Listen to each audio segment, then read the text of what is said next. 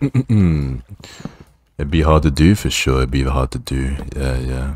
Like you want to grow, and I don't know. I used to have like a lot of parasocial like issues and stuff in the past. Actually, I think yeah, it's like things I prefer not to talk about too much. But there were a lot of times where like my private information was sort of sought after by like a lot of my viewers and such, and people wanted to know more and stuff like that.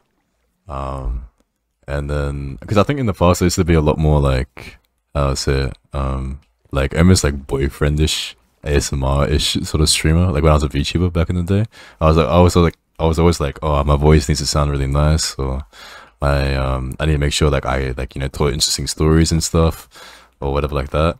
But like I chucked it like a lot of. I think back then it was actually crazy. Um, I think the viewership was I think it was almost 90%, or like I think it was like 95% girls. I think, yeah, 95%. But nowadays it's actually 90%. I think it's like 80% boys actually.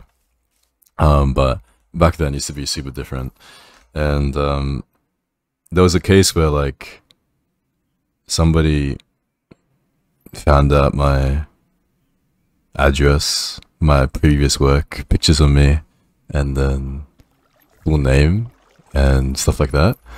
It was pretty scary. And then after that incident, I was like, you know what? Instead of doing this and listening to like everyone's issues and stuff, I'm gonna try my best to be the weirdest cunt on Twitch. I'm gonna be like the weirdest person possible. So I started talking about shit, shitting in the shower, drinking my own cum, and all this other stuff, and like doing the weirdest, most unhinged content possible. And it worked. Like I feel like my community is a bit unhinged, a bit down bad and stuff, but at least I don't really get any like people like that very too parasocial. You know what I mean? So yeah, that's how the origin of like the SchrodingerLee like cursed content came around. But prior to like doing that sort of content, I definitely wasn't this person. That's for sure.